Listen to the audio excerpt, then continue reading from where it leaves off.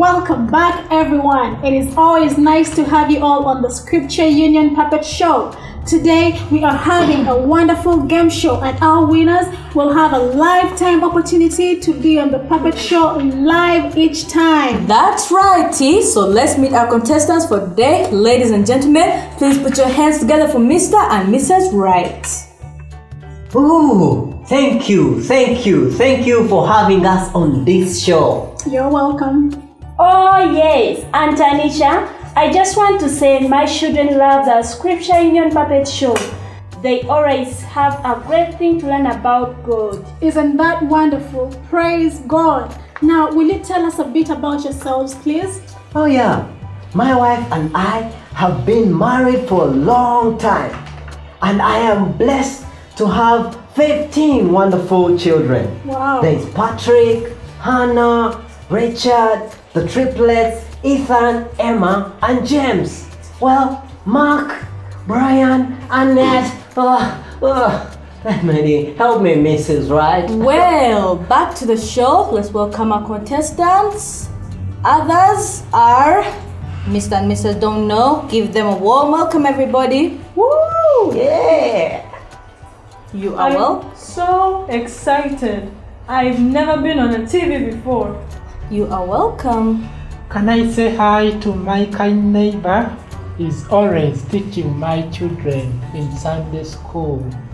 And his wife always shares her food with us, doesn't she, honey? Yes, Okay, back to the show. Oh yes, plus Andrew, Priscilla, William, Ruth, Patience, and Linda.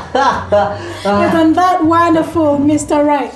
Now, our game tonight is called Name the Verse. And the rules are pretty simple. We ask the verse and you tell us where it is found and what it teaches. Let's get on to it then. Our first question will go to the Don't Knows.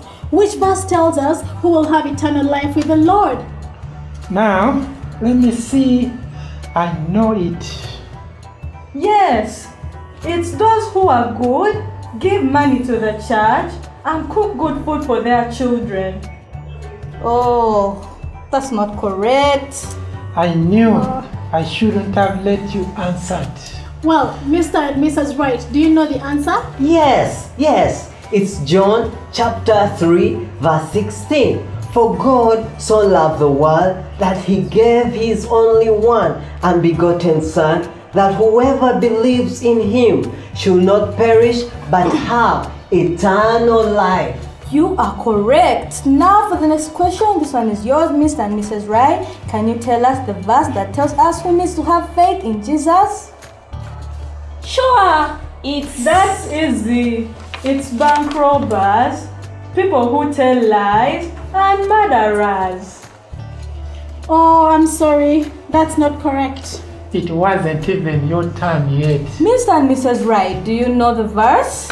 yes, it's everyone needs Jesus. The Bible tells us in Romans chapter 3 verse 23 that all have sinned and fall short of the glory of God. That is correct. Our next question is just Mr. and Mrs. Don't Know. Which verse tells us the consequences of sin? You can be asked to leave the church and be fired from the church ministry. That was pretty close, but I'm afraid it still is not the correct answer. I guess we just don't know. Oh. It's a separation from God forever, according to Romans chapter 6 verse 23. For the wages of sin is death, but the gift of God is eternal life through Jesus Christ our Lord. Absolutely. We have a few more questions and I hope that the Don't Knows can pick up a few points and catch up with the Wrights who are in the lead right now. That's right, Hannah. Now, our next question is, and it goes to the Wrights. Which verse tells us how God responded to our sin?